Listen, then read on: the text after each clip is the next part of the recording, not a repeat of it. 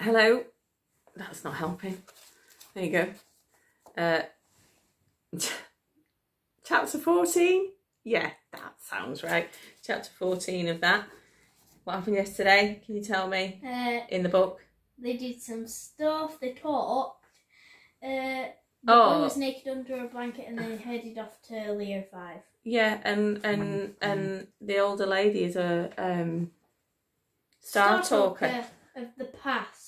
Yeah. No, present. It's present. I quite liked all that. And yeah, and we're discovering more and more about these interesting people. Chapter 14. Beneath the silver arches of the Sunfire's main cabin, Mystica rummaged in a storage compartment.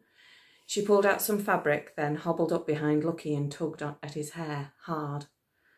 "Hey," he yelped, "what are you doing?" "Please calm yourself," she said.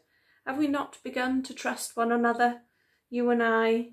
Now hold still. This won't hurt a bit." She began to braid his hair, plait over plait, lock over lock. "I can't believe you're doing this," said Bixer in a low voice. "Why not?" murmured the old lady as she worked. "His hair is long enough. He can borrow your boots. You're about the same size, and you've got another pair, haven't you? I've still got Jonathan's old lenses, you know. He can use them." Their talk made Lucky nervous. What exactly was Mystica doing to him? And who was this Jonathan she'd mentioned? It was hard to hold still as the old lady braided his hair, working it up into two great strands. It didn't hurt, but it felt tight and itchy across his scalp. It even felt more uncomfortable when she started to wrap the braids above his head in velvet fabric, twining silver thread around them. Velvet and thread, just like he'd seen on the captain's horns and Frolic's. "You're making a disguise for me, aren't you?" he said. "You're making my hair look like horns." "No," she replied, twisting the threads up tight. "I'm making your hair into horns." He blinked. "You don't mean that's what axle horns are? Hair?" "Just hair," said Mystica. She snipped the threads and tied them off. "It's a traditional style for men. It is a great dishonour to be seen without your horns.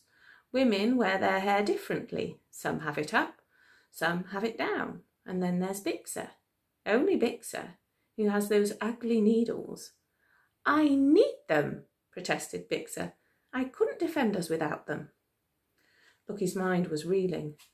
"But why would anyone shape their hair into horns?" he asked, struggling to understand.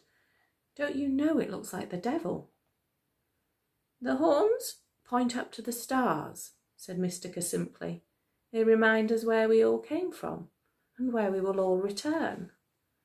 "And we're not going to change it just because some groundlings don't like it," added Bixer. "Oh," he looked across at her. "So where are these boots I'm supposed to borrow from you?" He couldn't imagine boots that would fit over hooves.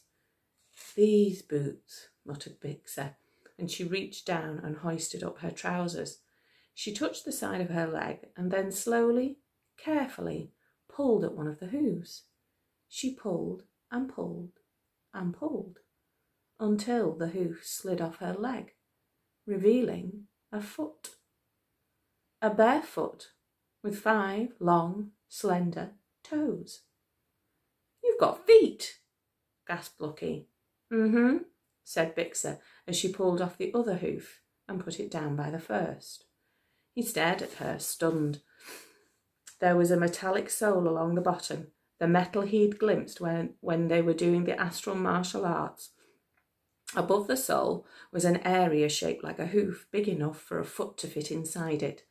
It led up to a perfectly moulded ankle, calf, knee. But then there was an opening above the knee where the whole thing ended. Boots. They were massive, skin-tight, thigh-high. Boots. Not hooves at all. "But I thought—" "You thought we all had hooves, didn't you?" scoffed Bixer. "You groundlings, you believe anything. How could we have hands up top but hooves down below? It doesn't even make sense." Lucky scratched his head at the base of his new horns. His mental picture of the AXA was changing so fast he felt dizzy.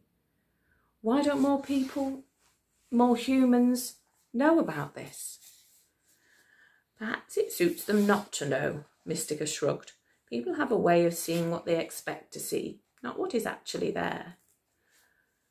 Okay, he said, trying to think his way into the situation. So let me guess. Your fiery eyes are just contact lenses, right? No, said Bixer. Our eyes are real. That's the one big evolutionary difference between us. Our eyes are adapted for space travel, so they're sensitive to a wider spectrum of light. Oh, so when Mystica said she was going to make my eyes burn? Bixer shook her head and turned away. Never you mind, said Mystica quietly. She rummaged in the compartment again and pulled out a tarnished silver box.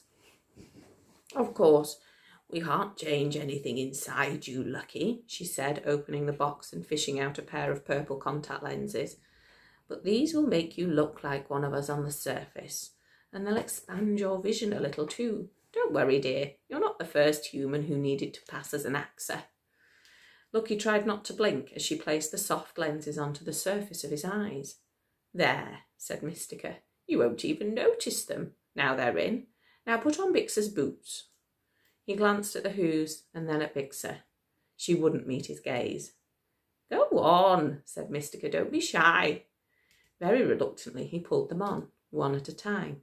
It felt so strange. They were enormous and clumpy. He was bound to trip over his own feet in them. Are you sure about this? He said. They're a little big. Oh, yeah, snapped Bixer. Stand up and let's see what happens. He did, and to his amazement, the Whos fitted around his feet perfectly. They seemed to adjust to his shape, his posture, his movements, almost as if they were intelligent. He took a step forward, and it was like his feet suddenly had power steering. They were so well cushioned. They made him feel 10 feet tall. He grinned. In boots like these, he thought, I could even climb a mountain. They're so comfortable, he marvelled, bouncing up and down. Of course they are, said Bixer. AXA technology. They adapt to their owner and to their environment to give you the best footing. Now, you've got a pair of your own. You might even stop falling over every time you walk down a corridor. She inspected him critically and sighed. Look, if we're really going to do this, you need one more thing. She tapped the side of a column. It opened to reveal a hidden rack of gear from which she pulled a silver coat. Long, shiny, shimmery.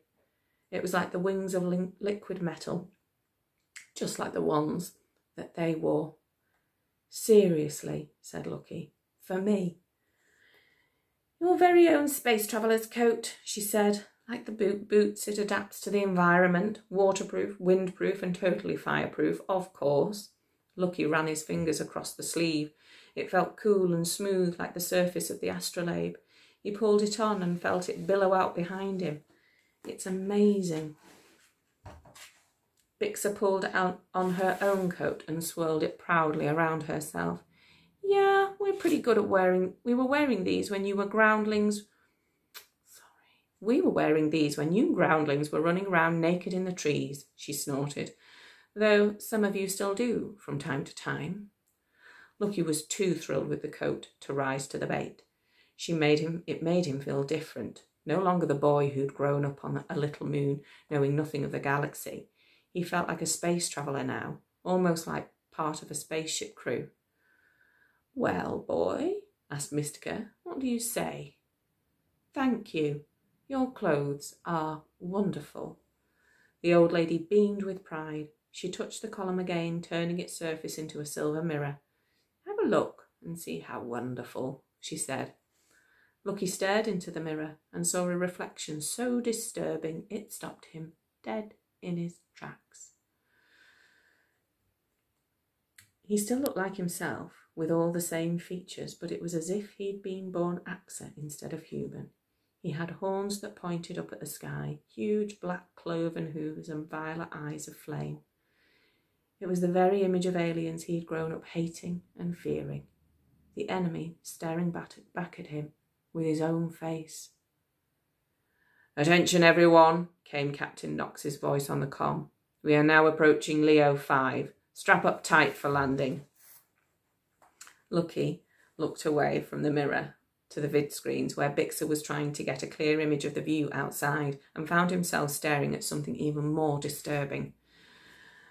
Through the cackling static, a solar system was coming into view. At its centre was a giant golden star with several planets orbiting around it.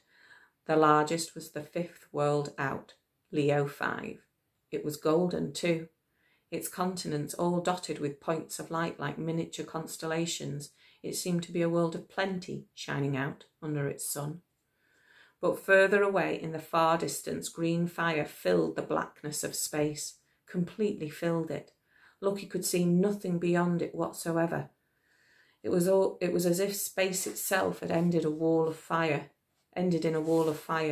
At first he thought it must be interference on the vid screens, like the static, but it seemed almost solid, a barrier beyond which he couldn't imagine passing. Maybe it's these contact lenses, he thought, making space look weird. He squinted at the vid screens from another angle, but still the green fire was there, flashing like an electric threat. "What is that?" he asked. Mystica turned to look and adjusted her headscarf anxiously. "Ah, yes.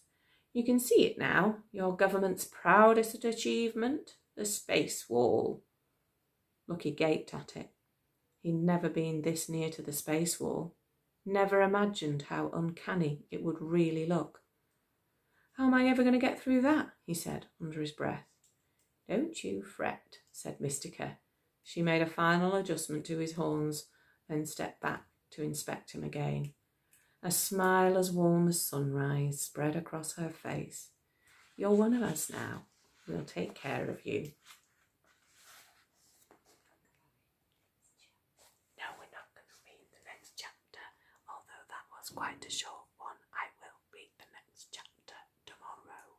Okay. Whisper, whisper. I hope you enjoyed that. I enjoyed that. Who knew? Who knew? The horns. Just hair. Just hair after all. That and the hooves. Do you remember the hooves? Have disgusted Lucky since the beginning of this book. He looks at them and they make him feel sick. And it's just shoes. That's hilarious. Right. Just goes to show not everything is what it appears to be. Don't judge a book by its cover. Don't judge a book by its cover. All of those good adages that make us better people. Yeah, I'll do the next chapter tomorrow. Hope you enjoyed that one. Bye-bye.